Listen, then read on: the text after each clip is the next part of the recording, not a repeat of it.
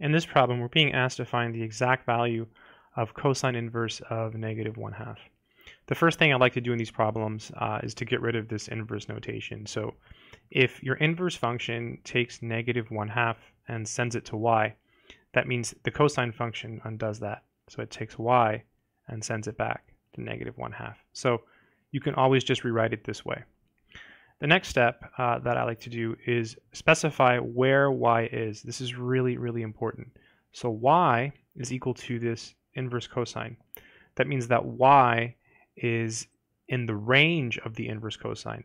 So y is in, and the interval for the range of inverse cosine is 0 pi. This is super important. So like it's all about knowing the range. So now we have to use basic trig knowledge to figure out what this is. So when I think of 1/2, I know from memory that the cosine of pi over 3 is equal to 1/2. So now I know that I have to find an angle on the unit circle that has a reference angle of pi over 3. So we know we're trapped here between 0 and pi. So cosine is negative. It's the x coordinate on the unit circle. Therefore, it must be over here. It's a lot of knowledge in this problem. It's a simple looking problem, but it requires like you have to know a lot of trig to do this. And then so you say, okay, this angle here is pi over 3. That's our reference angle, right? Because that's what we want as a reference angle. And then that means this angle here must be 2 pi over 3. Because if you do pi minus pi over 3, you get 2 pi over 3. So the answer is 2 pi over 3. And notice it's in here. Let me just do a really quick recap of everything we just did because it was a lot. People have a really hard time with these problems. So y is equal to the cosine inverse of -1/2. So the first step is to rewrite it using just the regular cosine. How? The cosine inverse takes -1/2 and sends it to y. That means the cosine function takes y and sends it back to -1/2.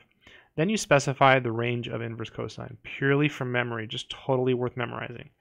Then you say, okay, what's the y that's going to work here? So now you got to think back to like trig. All right, so what angle gives me 1/2? Well, pi over 3. That's from memory. So you know that the trig function values of an angle are the same as the reference angle, except possibly for a sign difference.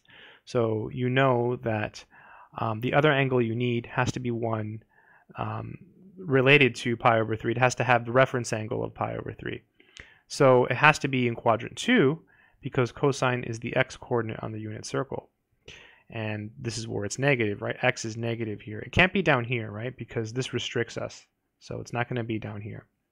So you say, okay, what's the angle that lives in quadrant 2 that has a reference angle of pi over 3? 2 pi over 3. And if you're not sure how to get that, think of pi as 3 pi over 3. So 3 pi over 3 minus pi over 3 is 2 pi over 3. Boom, there it is. I hope this video has been helpful.